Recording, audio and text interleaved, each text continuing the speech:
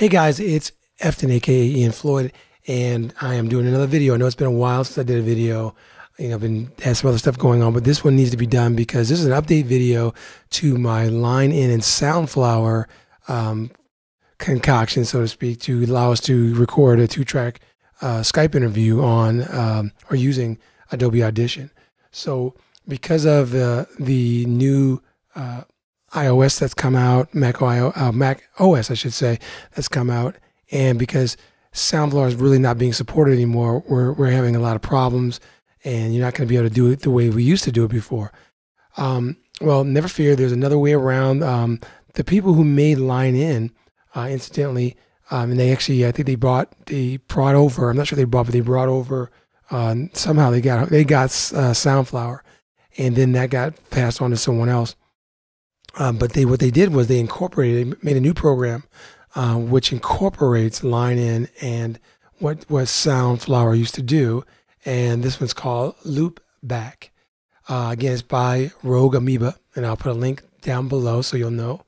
The only difference or the drawback you might say is that it actually is not free software. It actually costs. I'm talking to them, trying to see if we can get a discount, if I can get them give us a discount. But right now it's about $99 for the program.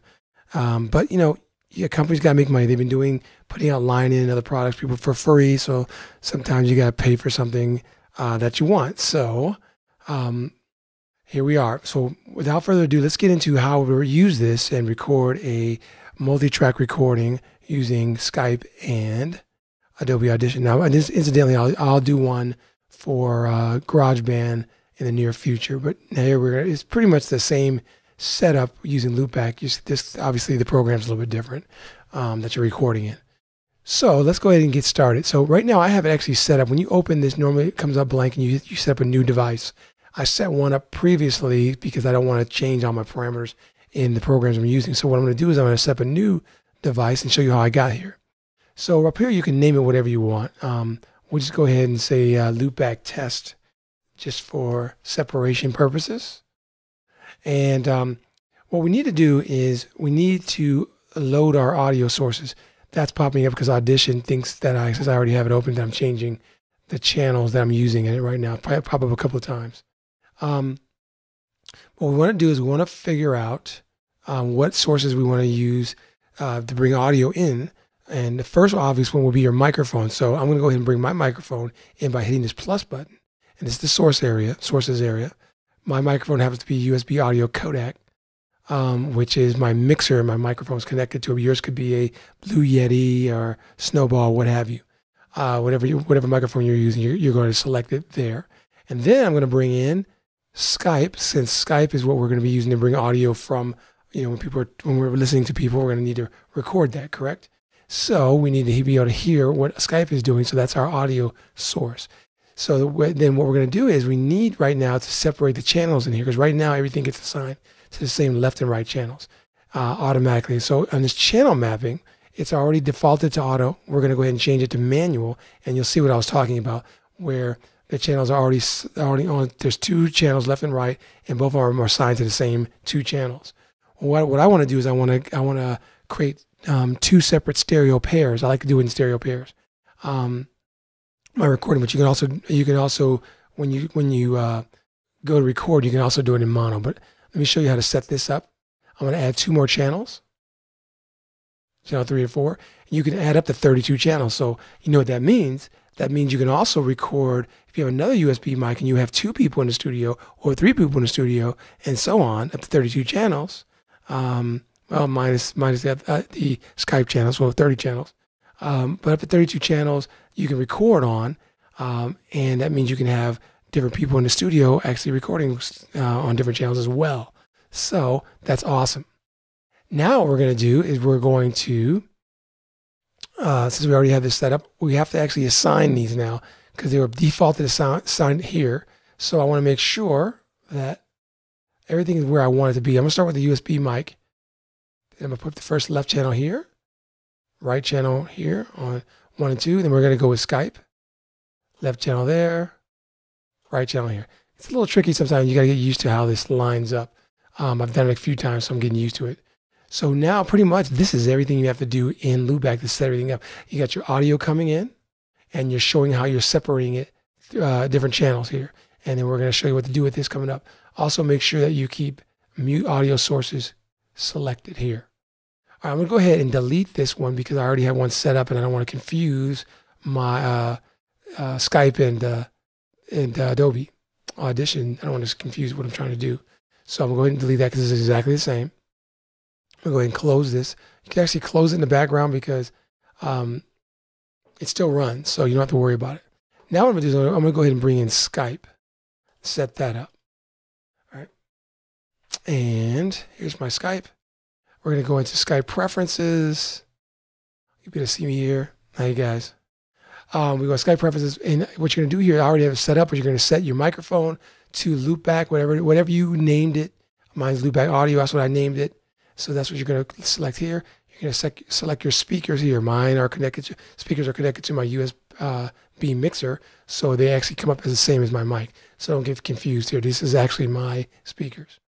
All right, so we're good here. Now, let me go ahead and shrink this down, and we need to bring up Adobe Audition and do the setup there. So what we're going to do is we're going to go into Adobe Audition Preferences. We're going to go into Audio Hardware, and we are going to set the default input to loop in, or whatever you call Loopback. I'm sorry, Loopback. Whatever you called it, coming out of Loopback, it will go here. That's what you're going to select, and the rest will be your speakers. The same thing, just like we did in Skype. So you're going to leave that to your USB speakers. Then we'll go ahead and close this. Say OK. And then now we are in multi-track mode, and just so you know how I got here, we're going to go File, New, Multitrack Session, and that'll get you here. What we're going to do is normally these come defaulted as none, so I'll switch these back just so you see what I did. We're going to go on to the first track, in which I named Host right up here. This is going to be the microphone that we selected, the channels that we selected. So I'm going to go into stereo. Here's where you can select mono if you want. I like stereo. It's your preference. So I'm going to go ahead and select the stereo pair. That's where it says 01 stereo, which is 1 and 2, for the host track, which is the same 1 and 2 that we set up. If you remember back in Loop Data, here we go. See right here? We did 1 and 2. All right, and then we're going to set Skype to 3 and 4 right here. Put that down here. So my Skype channel, I'm going to go ahead and select the none here to stereo, which is 3 and 4 right here, with stereo pairs.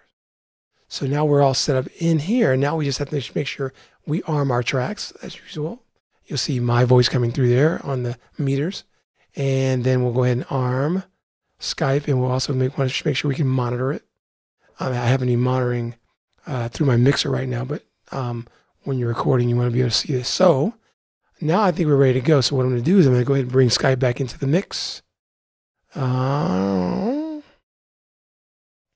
I'm going to go ahead and start recording so you can see what happens. And then we're going to go ahead and run Skype a test call. Now, by the way, in order to set up a test call in Skype, you just type in here, echo 1, 2, 3. And that will bring up Skype test call for you. So I shouldn't have typed it in. It's going to do a search. See, there it is right there. Since I already have it up, not a big deal. Let me go ahead and hit record. And let's go ahead and do our test call. Hello, welcome to Skype call testing service. After the beep, please record a message. Afterwards, your message will be played back to you. This is a test 1, 2, 3. This is a test 1, 2, 3. Test 1, 2, 3. 1, 2, 3. This is a test 1, 2, 3. Test 1, 2, 3. If you are able to hear your own voice, then you have configured. So I'll go ahead and play this back for you. Make sure you show that you can tell by the levels that it's been recording. So let's just roll it back real quick so you can hear it for yourself. And we'll go ahead and let's go ahead and do our test call. Hello, welcome to Skype call testing service. After the beep, please record a message.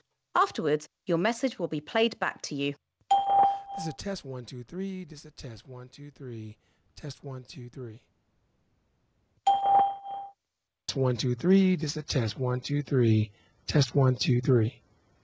And there you have it. There you have it. Now, I came in a little late. That's why there's a little chop off on there, but that has nothing to do with the setup. But I should say came in a little early on the Skype call. But there you go. That's it. That's exactly how you do it. It's pretty straightforward. If you have any questions, obviously you just post them down below. And do me a favor, hit that like button if you like what I'm doing. If it's helpful to you at all, I really appreciate it. So again, I'm probably going to do one later on for those that used GarageBand.